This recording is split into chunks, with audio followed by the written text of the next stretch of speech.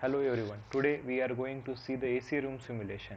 For that AC room simulation, I have considered D010 hall having a dimension 8 by 10 meter and the height is 6 meter as shown on the screen.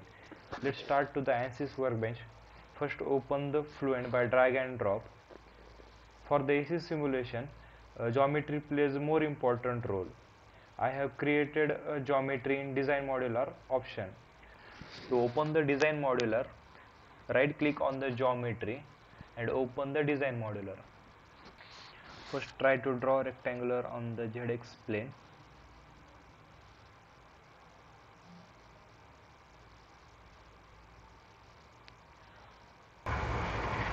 After the symmetry, give the dimension as per your hall.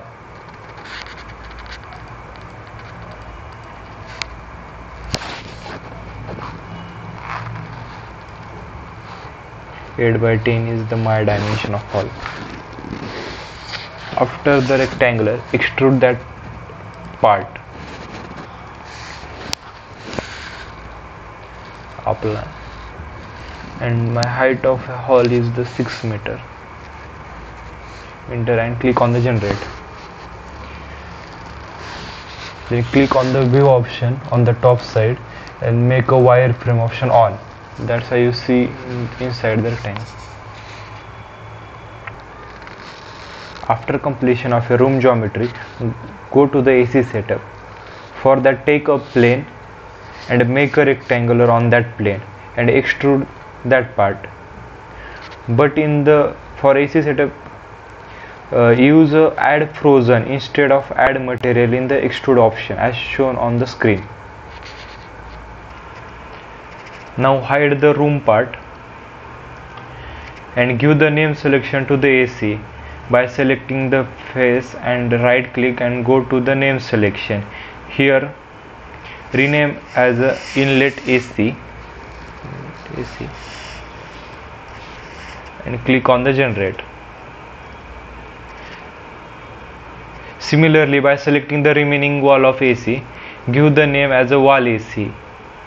After this, unhide the room and give the name to the wall as a room wall as shown on the screen. Wall AC, inlet AC, wall room. Now two parts are made. One is a room and one is a AC. And keep the medium fluid for the both, for AC and the room. After this, go to the create menu, click on the boolean operation and perform the subtraction operation as shown on the screen. Target bodies are room, apply, and tool bodies are the AC, apply and generate. Then the one part is created, that is the room. In this way we complete the geometry. Now go for the meshing. Open the meshing. In this, right click on the mesh and generate the mesh. This is the auto mesh. This is not a fine mesh. To get an accurate result, we reduce the element size as 150 and generate. This is a little bit fine mesh. After remeshing, we get a dense meshing, which gives a better results. After successful completion of geometry and meshing, then we go toward the setup. So to open the setup, first of all double click on it and select the double precision and click on the start and wait for some time.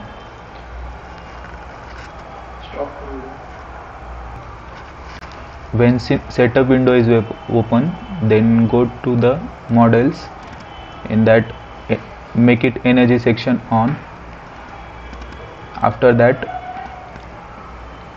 click on the viscous and select the standard K epsilon model. After selection of models, then go to the material selection and select the air as a fluid material. To define the boundary condition, first open the boundary conditions and click on the inlet AC, and from the drop down menu select velocity inlet and open it.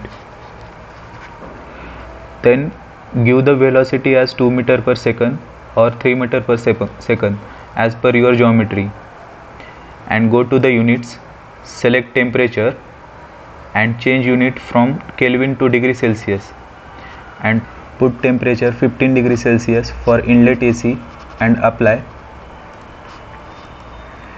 Then click on the wall room, then go to the thermal, select convection, give the heat transfer coefficient as 5 and put the temperature as a 40 and apply it. After the boundary conditions, go to the residuals and apply the value of energy in above parameter and OK. After this, open initialization and select standard initialization.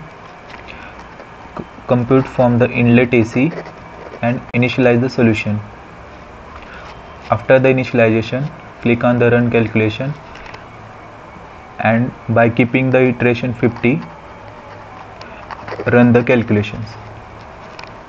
After the completion of calculation, open the result. After completion of iteration, then go to the results. Take the two planes vertically and horizontally in the middle of geometry as shown on the screen, and apply for the counter 2 by keeping the constant temperature. In counter 1, location is plane 1, and for counter 2, location is plane 2. Then we get the temperature counter. After temperature counter, go to the volume rendering, take variable temperature and apply. After this, go to the velocity streamline and start from inlet AC and click on apply.